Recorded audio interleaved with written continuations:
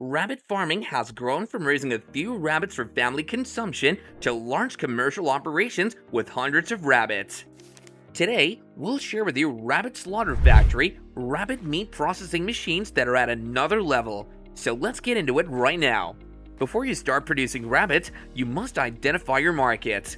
Rabbits are raised not only for meat, laboratory use, breeding stock, and Angora wool, but also for their skins and for youth programs.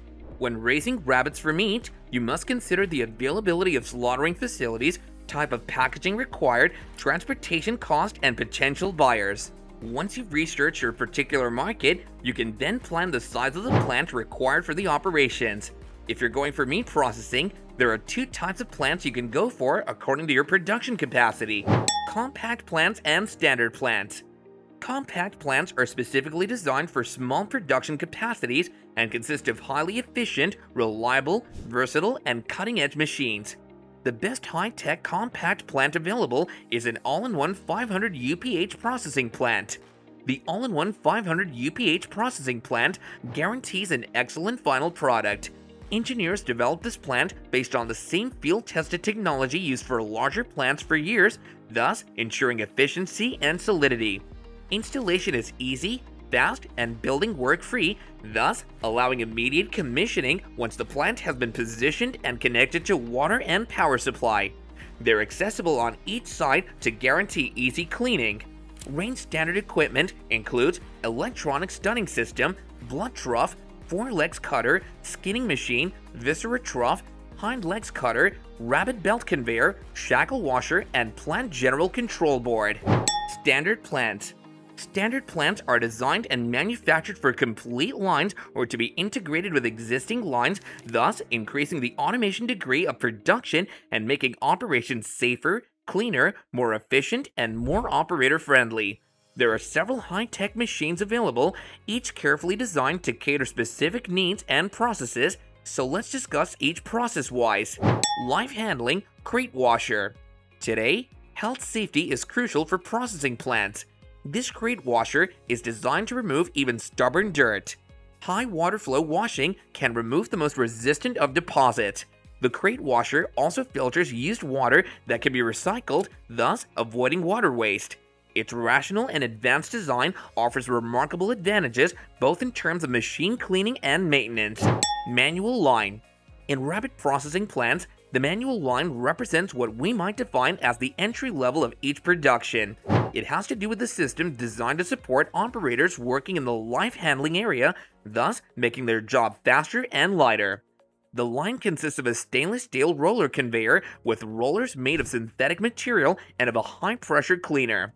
Crates with rabbits are manually slid on the roller conveyor, then emptied by operators at shackling, and at the end, washed by means of the high-pressure cleaner. Semi-automatic line. This solution, being a semi-automatic system, is ideal for small production capacity plants. A stack of crates is loaded onto the lift, which aligns the crate on top with the roller conveyor. An operator slides the crate on the roller conveyor while the lift automatically aligns the following crate on top with the roller conveyor, and so on. Operators' job is therefore safer and lighter because they don't have to lift crates one by one anymore. Crates running on the roller conveyor reach the shackling area where operators empty the crate that then move towards an automatic crate washer. At the exit of the crate washer, another operator stacks washed crates to be reused for animal transport. Depalletizing and palletizing line. This line wholly automatically destacks and stacks back again crates. It's a clear advantage in terms of both productivity and operators' comfort. Crates reach the plant stacked onto metal pallets, which can carry one or even two stacks of crates. By means of a forklift truck, an operator loads the pallet-stacked crate onto the loading conveyor belt. From here onwards, the process is completely automatic.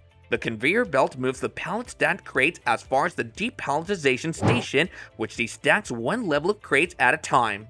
Crates move towards the shackling area and, once emptied, move towards the crate washer first and then towards the stacking station, which stacks crates back again onto the metal pallet. Once done, everything is moved to the discharge conveyor belt, from which an operator, by means of a forklift truck, removes crates stacked onto metal pallets.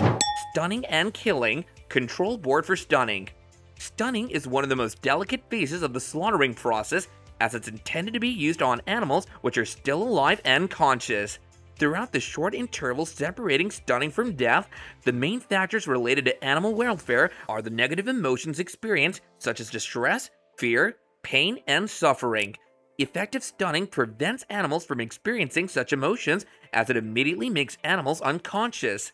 The correlation between animal welfare and health and food safety has been internationally recognized. To this aim, a regulation was issued to define the minimal stunning parameters, minimal current for each type of animal, frequency, and last but not least, work cycle and waveform. This system is made up of a variable frequency, sine wave countercurrent generator, which allows to set stunning current according to the type of animal to be processed, thus extraordinarily increasing stunning effectiveness, since it automatically compensates in a given range those contact anomalies between animals and stunning electrodes which occur even in case of proper stunning operations. Blood trough. After killing, it's necessary to collect blood during the bleeding phase. The trough is located just next to the operator who cuts the carotid arteries to the aim of collecting blood during the bleeding phase. It's designed and manufactured in various forms and sizes to be installed in any processing plant and to fit to any hour capacity. Skinning machine. This is a brand new machine for the complete rabbit skinning to the benefit of operators who don't have to remove rabbit skins anymore. By means of two chains, this machine clamps rabbit skins previously lowered by operators and, moving downwards, completely removes rabbit skins.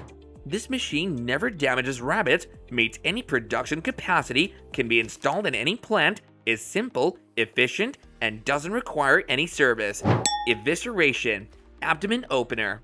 This machine automatically opens rabbit abdomens and ensures uniform cuts even in case of flock variances. Furthermore, the rabbit positioning system guarantees that both viscera and bladder aren't damaged. Above shackle hind legs cutter.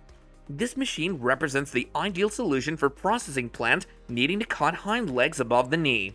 This machine is usually installed immediately after the bleeding phase because rabbit hair flying in the air following the hind legs cut settles on rabbit skin, thus rabbit meat doesn't come into direct contact with hair floating in the air and isn't contaminated, so it doesn't require washing.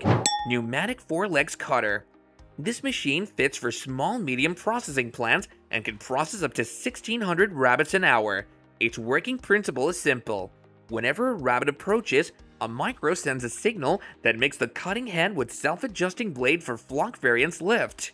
Compact in size and easy to install, this machine can be practically installed anywhere along the line. No modification is required. It's extremely versatile and long-lasting thanks to its simple construction, functionality, and low maintenance. The use of stainless steel and thermoplastic material makes it sturdy and washes it fast and effectively. Cooling. Multi-shackle chain. The slaughtering cycle ends up with carcass cooling. The system with dual or quad shackles is extremely efficient and cheap. Basically, rabbits are manually hung to multi-shackles and cooling is carried out through air recirculation. This system requires minimal space and guarantees an excellent final product thanks to air cooling. Cut-up and byproducts evacuation. This machine automatically cuts up to 25 rabbits an hour. It's an inline cut-up, allowing high performances to large plants. This machine consists of several modules and can be shaped according to customers' requirements. It's PC controlled and allows to automatically adjust the length of each single cut as well as the exclusion of any cut-up module.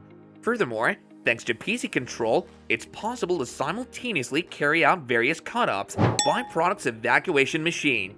The byproducts evacuation machine consists of various modules, thus allowing the installation of one or more collecting points as well as one or more unloading points.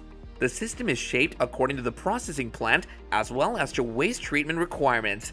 This system doesn't require any service because vacuum is created by a fan, which allows to evacuate byproducts having considerable size without using shredders. So that's all for today's video, and until next time, bye for now.